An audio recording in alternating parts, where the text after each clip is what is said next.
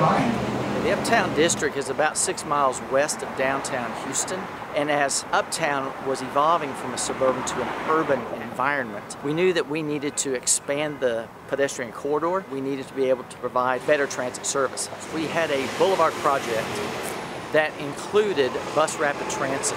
The Uptown District did a total revitalization of this corridor, and they brought in wider pedestrian sidewalks with trees, and they brought in this protected bus lane in the center of the road. We didn't want people to think that this was just another bus route.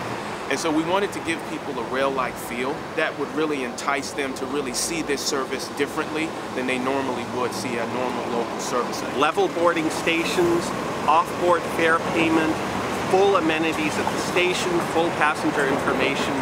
And I think that's what matters. It's the passenger experience that matters, not what technology we use to deliver it. You get every feature of rail, and it's flexible.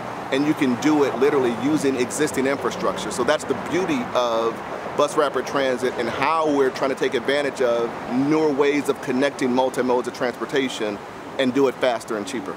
Light rail was always in the picture until we began to look at the cost.